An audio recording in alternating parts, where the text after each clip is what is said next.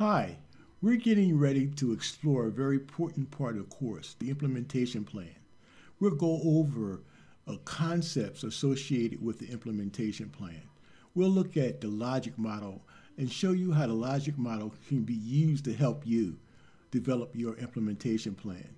The implementation plan is very important to donors because, as we've said before, donors want to see impact. And one of the ways they'll feel good about knowing you'll actually have impact with your program is if they see a strong implementation plan, a plan with a theory of change, with sound methods, with best practices, with the resources that's outlined correctly.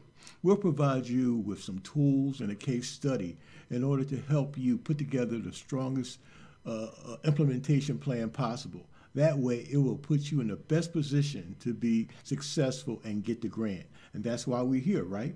So we'll start with this question of the implementation plan. How are you going to implement your plan in order to make sure you achieve the objectives? Okay? So let's go.